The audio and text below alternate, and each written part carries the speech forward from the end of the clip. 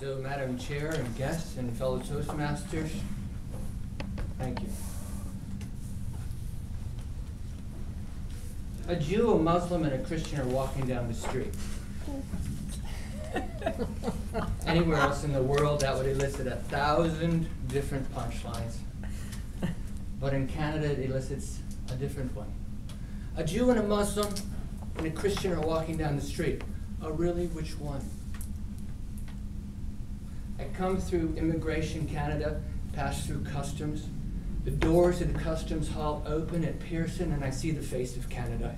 It's my Canada.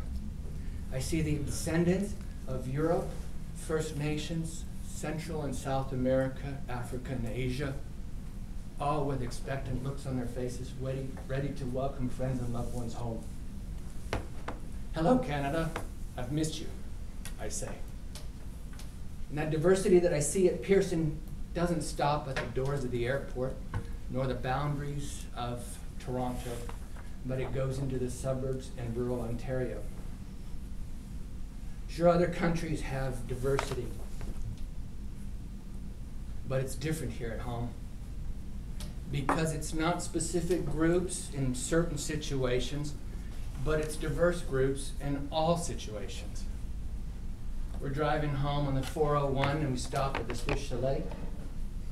And I look around me on that particular night and I see a black man having dinner with his Asian girlfriend, a Latino family sharing dinner with a Chinese family, and an Indian family laughing with the Vietnamese waitress named Ruth.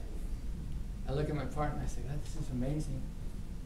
And he says, "It's nothing short of fantastic. I went to the mall before I picked you up and I saw 3 friends so ethnically different and diverse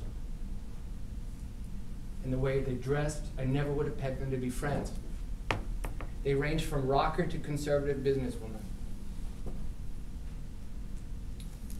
The Canada that I enjoy so much today was the result of a conscious effort by the Canadian people in the 1960s and the 70s, first under Lester B. Pearson with biculturalism and bilingualism, and then carried further by Pierre Trudeau and multiculturalism.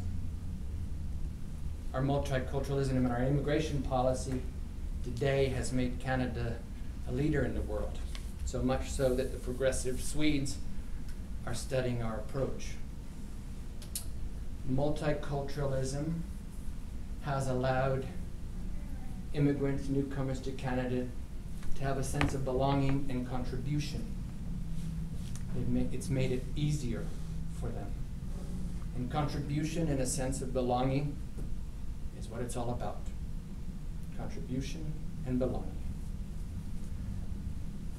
So what can we do to make newcomers feel welcome? What can we do to make their contribution feel valued? And what can we do to share the best parts of our culture with them as they detach from their old?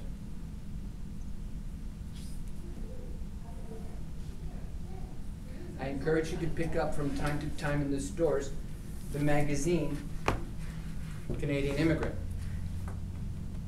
You'll get a sense of what newcomers go through, how they adjust, and how they contribute to our country. Because what is being created here is fragile and can be destroyed easily enough through misunderstanding, xenophobia, poor social policy, and fear. Mostly fear. Do we have the courage to counter negative comments about immigrants? Do we have the courage to seek out friends with different ethnic backgrounds? And can we make people in Canada feel that they have a sense of belonging? All Canadians, all newcomers, want to contribute to this culture and this country, I believe. There are people like me, and there are people like Hushang Atef, who immigrated in the 1980s. He started out as a cabbie and built his business to include exclusively limousine service that catered to a particular Canadian company.